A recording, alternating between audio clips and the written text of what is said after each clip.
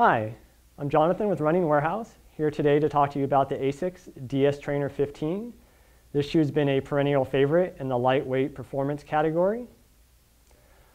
What's nice about the DS Trainer 15 is they've kept the best parts of previous models. So this is really the same tooling that you had from the DS Trainer 7, which was also used on the DS Trainer 14. So you get the same midsole height, and you also get the same width base of the shoe.